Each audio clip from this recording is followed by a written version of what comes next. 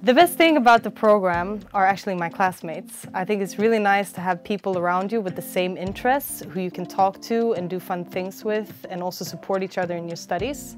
I think studying Asian studies has given me an insight in the economic systems, the politics and the culture in the region, and that is very valuable if you want to work in Asia. I just quickly fell in love with this center. It's super cozy and we have our own library, our own kitchen, our own building actually.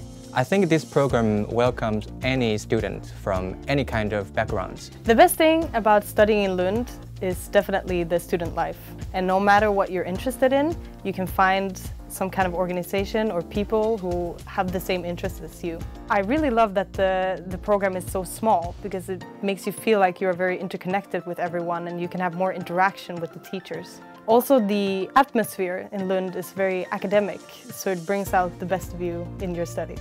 I applied to the master's program in Asian Studies because it allowed me to specialize in a region in Asia but still keep a very broad scope. Really want to see Asia from another new perspective, and then this program definitely offered this perspective to me. Also, I really like the interdisciplinary aspect of the program, the fact that you can take whatever experience you have and add on an Asia expertise. Everyone in the program is very diverse because we all have different backgrounds.